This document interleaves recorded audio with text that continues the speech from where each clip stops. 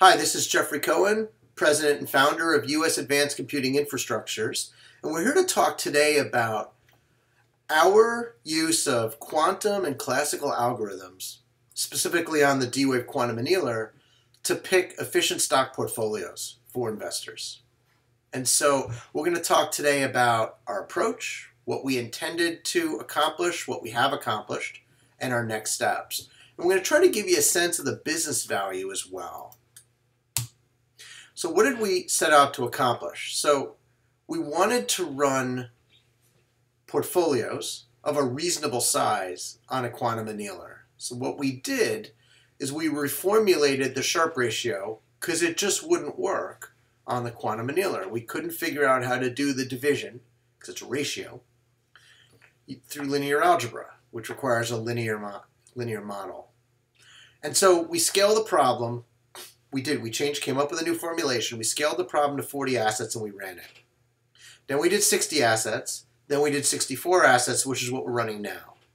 Now 64 assets or stocks is the same thing as a cliche or a fully connected vertices on the graph. And so 64 stocks would be looking at 2 to the 64 options of portfolios.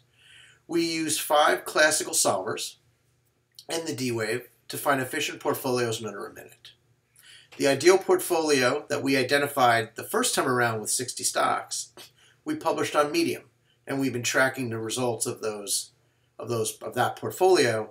By the way, it's doing great, beat the benchmarks in the first 2 measurement periods, and we just now published a second portfolio based on 64 stocks on August 31st. Net, what we found in the second paper, which is a preprint on arXiv, is that investors can use either classical or quantum annealing systems to pick stocks, pick efficient portfolios. We continue our research. We're going to add backtesting. We're going to add different asset classes. We're looking at maybe extending or decreasing the amount of time where the portfolio makes sense. And we're starting to do our research on quantum walks on graphs. So what is this new formulation? Why not just use the Sharpe ratio? In fact, the Federal Reserve Bank asked us the same question last week. So the Sharpe ratio is a division problem. And so, I mean, you know what it is, but I'll just review it for those who are listening. So the Sharpe ratio for a portfolio, or the weights of that portfolio, times beta for the stocks, times the expected return of the market minus the risk-free return, plus adding back the risk-free return. So that's a multiplication divided by the standard deviation of that portfolio. It's great. It's been working since for a very, very long time, right? 70 years. And then we came up with a simplification just to make the math a little easier, which is the Chicago quantum ratio, which is just taking the weight of the stocks times the covariance of those stocks against the market divided by the standard deviation of that portfolio. What we find is that the Chicago quantum ratio doesn't use any of the nominal things that you might worry about, like what's the nominal return, meaning not real, not adjusted for inflation. What's your interest rate? How much does the stock market go up? And the problem with that is the answers aren't really comparable from period to period if inflation changes. Chicago quantum ratio is a real indicator. Now come over to the right side and you see the Chicago quantum net score takes the variance of that weighted portfolio, so if it's 10 stocks, 10% of each, minus the expected return of that portfolio, also weighted, but raised to a power. We call that the CQNS power, and it's 2 plus alpha, and we started off when we were at 40 and 60 assets at an alpha of 1. We've now moved to an alpha of 2 because the stock market went up a lot. And unfortunately, really high expected returns will drown out the variance. So you just end up picking really risky portfolios. But as you adjust the power, you pick up more stocks and, relatively speaking, less risk, which we think you need to do when the market, as an example, the NASDAQ's up over 40% in the past year. So the formulation works. So we tested it against the Sharpe ratio. So we calculate the Sharpe ratio using Monte Carlo. At first, we were just doing Monte Carlo of a discrete distribution centered around n over 2. So what does that mean in English? If I'm doing 64 stocks, I'm sampling around 32 stocks. So I might get 20 or 25. up to, let's say, 40 or 42. And so all of my portfolios are in that middle range. Eventually, and what you see on the chart is we added a fat-tailed Monte Carlo. So we start by seeding our model with a bunch of runs at the center, the discrete distribution. But we also add 1 asset, 2 asset, 3 asset, 4 asset. We add a couple of thousand runs on each of those. And so it builds a nice distribution of the whole environment, allows us to visualize the energy, and we pick up a lot of portfolios we wouldn't have picked. So I'll just take you to the net. This chart right here, the 461, this shows 461 quantum runs. Those are dots in red.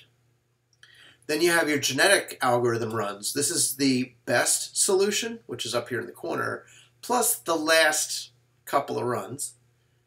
And then you're comparing that to the classic.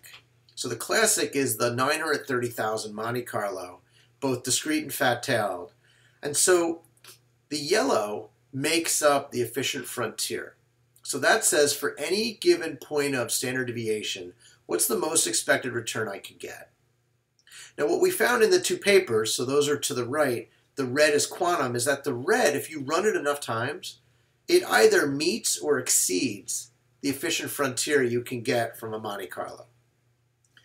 Meets or actually stretches further. And if you just ran, let's say, 2 quantum portfolios, you said, well, just do 2, Jeff, show me what you get, or do 30. You see that the quantum portfolios, those red dots, are very much high and to the left. They're right at the efficient frontier as found by the Monte Carlo analysis. So that gave us a lot of comfort that this was a good proxy for a Monte Carlo. So what did we accomplish? We've kept our focus on U.S. liquid equities. We solved 40 asset universe and we compared the performance against the best classical options we could. We then solved a 60 asset stock universe and we compared the performance, except we compared it against a much improved set of classical options. The feedback we received from the first paper, and thank you if one of you that's listening were one of the ones who gave us the feedback. So we developed a simulated annealer. Both coded ourselves so that we could tune it, as well as using D-waves. We basically upgraded our genetic algorithm and we came up with a brand new Monte Carlo analysis. We also ran against not only the quantum annealer, but the D-wave simulated annealer, the taboo sampler, and the hybrid sampler. So that's great, because now we have the D-wave competing much more aggressively with the best that we can run on basically our company's in-home computers. We also recently solved a 64 asset universe, and we've designed a minimum viable product to go to market with. And we now much better understand the challenges to scaling around scaling up to more assets. So our last paper, 60 assets, what did we find? So we had 6 methods that solve it in under a minute by finding either the ideal portfolio or the best portfolio, the ideal portfolio we allowed it to find. And that was using both non-proprietary methods on Python 3.7 or the D-Wave system. And so what we found to the left is the best model, which was genetic algorithm with a random seed, took 7 seconds.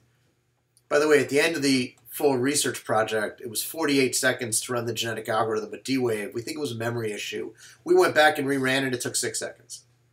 So 7 or 6 seconds to do genetic algorithm. 11 or 15 seconds to do simulated annealer. The quantum annealer took 21 seconds, but that included all of our runs, all of our calibration work. And so we expect that to be 15 seconds if we were to do a thorough research engagement again. And then the Monte Carlo fat-tailed took 24 seconds. So it's good. The taboo sampler, it took 267 seconds, and it really didn't give us very good solutions. And the hybrid sampler, we just can't get that to give us valid portfolios, and we're not sure why. So again, the ideal portfolio is the minimum Chicago quantum net score, which is variance minus return raised to a power. And the Sharpe ratio is the maximum of basically the return, expected return over the standard deviation. It's the same thing for the Chicago quantum ratio. More initial results. So what did we pick? Well, the first 60 stocks we picked were largely centered randomly around the beginning of the alphabet. AA to CLR, and we added PayPal. And we picked AMP and APA, so Ameriprise and Apache. So a mid-tier financial services firm and an oil exploration company. And those tend to move together, up. They offset each other. So imagine two rocks thrown in the water, the waves offset each other and they cancel each other out. That's terrific. You can't find that reading a stock report or looking at the news. You need to go into every day's trading data to find out the stocks that offset each other. So they go up with beta, but they don't go down as often because they cancel each other out. We found that, and we felt great, and we published those results in Medium, and we've been tracking those results. By the way, those results, if you look at our July 15 Medium article, 14% after 5 weeks up on a market that's been going up between 6.18 and 7% depending on the benchmark. So that's pretty good. Now, we did it again. So we picked a new stock pick off of 64 stocks. And here, Monte Carlo didn't pick quite the best one, and we gave it 94 seconds to run. 64 stocks we're finding is a little tougher than 60. The genetic algorithm did find the best solution, and when we seeded it with D-Wave stocks, it went from 24 seconds to 20. The simulated annealer that we wrote actually added a fifth stock. It added Twitter. The simulated annealer from D-Wave just gave us very different results. And the quantum annealer from D-Wave gave us very similar results, but added a few more. And so we picked, ultimately, the classical portfolio, which we would look at as being validated by the D-Wave, and we've published that on Medium.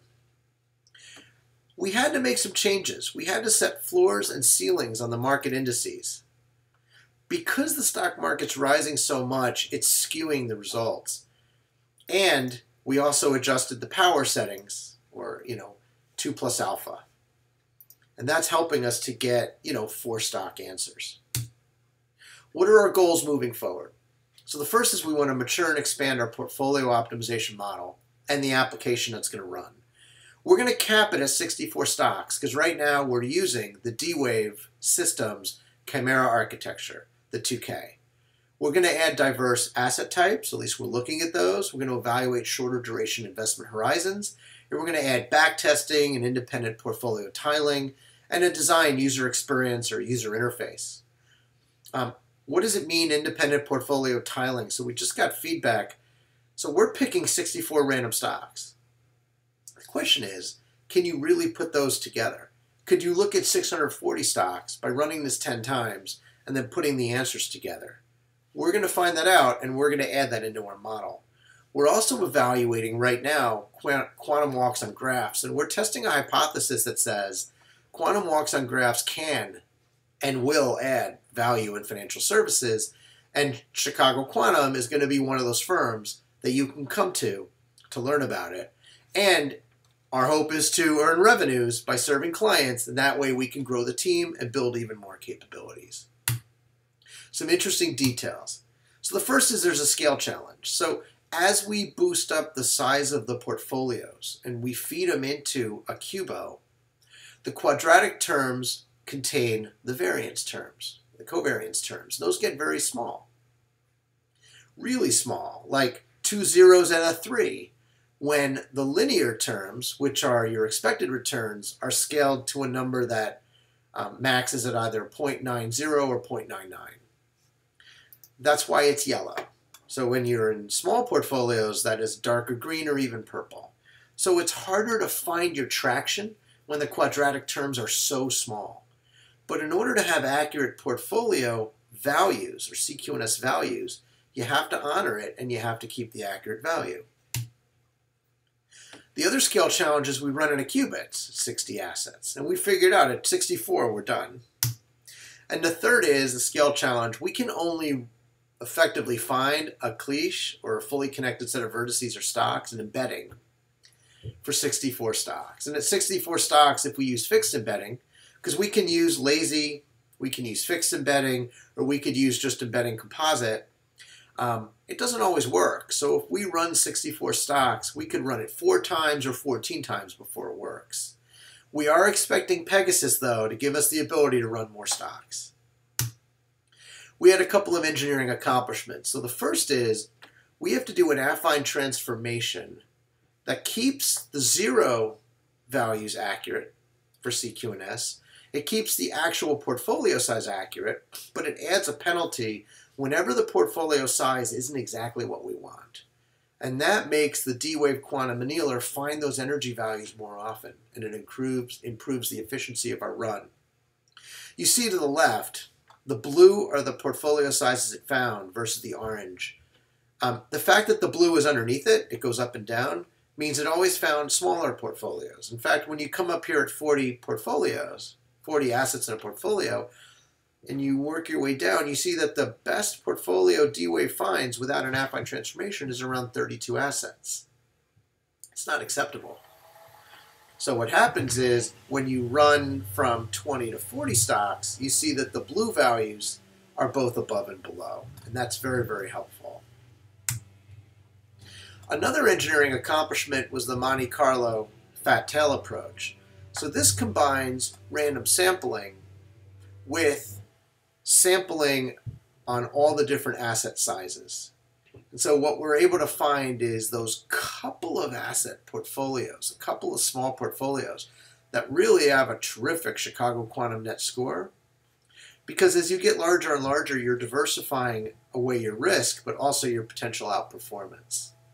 We still search the entire space, but it's nice to know in advance where the best values are going to be, or most likely to be. We also did some real improvement with visualization. So over to the left, you see the Sharpe ratio. Now, a higher Sharpe ratio is better. You see whether you're running a discrete distribution or a fat tail, your best Sharpe ratios are they're really hard to find, and they're not that different. So maybe your best 50 or 100 Sharpe ratio values are about the same. But with the Chicago quantum net score, what you find is small portfolios can have really terrible Chicago quantum scores. And as you move to larger and larger portfolios, the range goes away. And so you see here, roughly 22 to 44 stock range is pretty small. But there are portfolios with really great CQ and S values. Those are the ones that you want to find. Those are our nuggets, golden nuggets, and we can see those with this type of visualization. Also want you to meet the Chicago Quantum team. Myself, I'm Jeffrey Cohen. We have Clark Alexander, who's a PhD in mathematics. He's a real whiz on discrete mathematics. He not only has taught at university, written papers, is writing a book on quantum computing, but also serves clients today with advanced data analytics. And then Alex Kahn, senior executive with an insurance and enterprise IT background. And he's also got a very strong sense of what it takes to build a portfolio for software or consulting. He's great in sales. And he's got a much kind of broader sense of the quantum infrastructure. He's also been teaching at a university. And so terrific to have Clark, Alex, and myself on board. Our skill sets are complementary. Here's our research artifacts where you can find them. We have 2 papers on archive. Our Medium has a number of blog articles, or just 10.4. ResearchGate, Google Scholar, and we list all of the public citations and acknowledgments that we received on our website. These links are active. I'm assuming D-Wave will post this chart. And then last but not least, we had a quote said about us that I just want to share with you. And this is from Professor Michael Mainelli, who's executive chairman of Z-Yen Group, and he runs FS Club. So it's a webinar that will already be completed by the time you're watching this video. The webinar will examine what may well be the earliest actual quantum computing application in finance since Z-Yen first looked at implications of quantum computing back in 1998. We do hope to be an in-business production application of quantum computing that serves the financial services industry and also serves individual investors. I want to thank you very much for listening. And again, Jeffrey Cohen, Chicago Quantum. Appreciate your time. You take care now.